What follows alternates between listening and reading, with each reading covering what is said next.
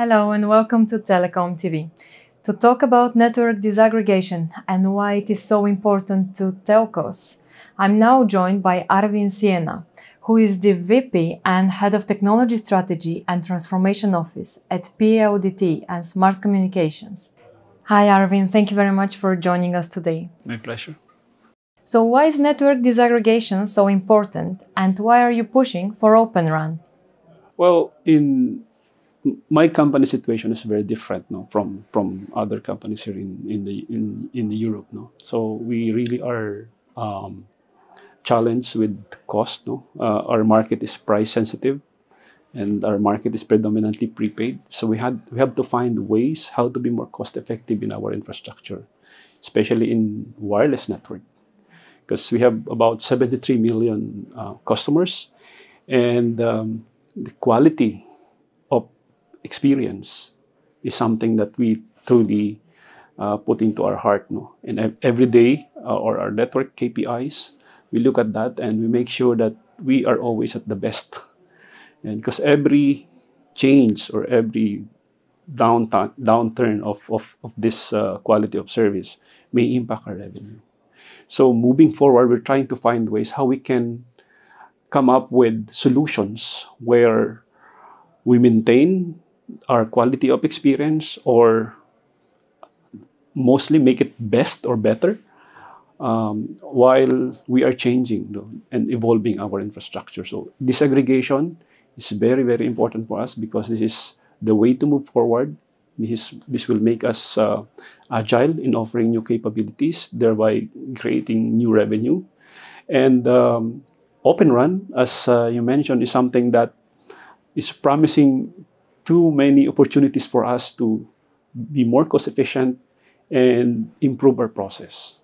So that's why we are very much involved with NGMN in defining the future of disaggregation. How do you see disaggregation impacting operating models of telcos? Very good question. So it will change the way we do business today. It will change our entire operational infrastructure. It will change our processes. It will change the way we procure equipment. It will change the mindset of the people. So it will totally overhaul the entire, ecosystem of RAN, or radio access network. All of a sudden, there will be new there will be new vendors, no, small and big vendors, interoperable with each other, and there will come a time that we, as an operator, will just pick and choose. But the challenge for us is really on the system integration. We have to integrate it, no? And that is something that we have to start doing, uplifting our human capital, the capability of our people. We have to be ready. It will not be there probably in the next 2 years, but we have to start the groundwork today. We have to start small steps towards making it happen for us. And does Open RAN come with any security risks? And if so, how are you trying to prevent them? Of course, every changes in the infrastructure, every changes in the network will definitely pose security risk. But it will, in itself, it will come, cybersecurity solutions will come, no? We cannot stop because there are potential threats, no? Because there are potential, loopholes, no? While we evolve our infrastructure, we believe, and there's a lot of big push also in that industry, cybersecurity industry, to improve, no, the security posture, the security infrastructure, especially so that we are virtualizing, no? We are making sure we are making the layer, we're opening up the layer for a lot of other vendors, and natively to the infrastructure will come, no, with it a security mechanism to protect not only ourselves, not only our network, but most importantly our customers, no? Data privacy is also a big part of that, not only cybersecurity.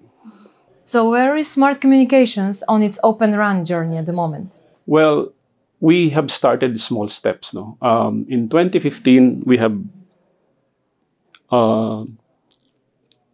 established foundational activities. No, we have started the groundwork in order to be ready, for 2020 and beyond. No, and in 2015, we planned to be ready for 5G in 2020, and it happened. No, we were able to launch 5G. Now we're replanning again for the next 5 to 10 years. No, so the readiness for us, we may not be ready today, but we have started the groundwork.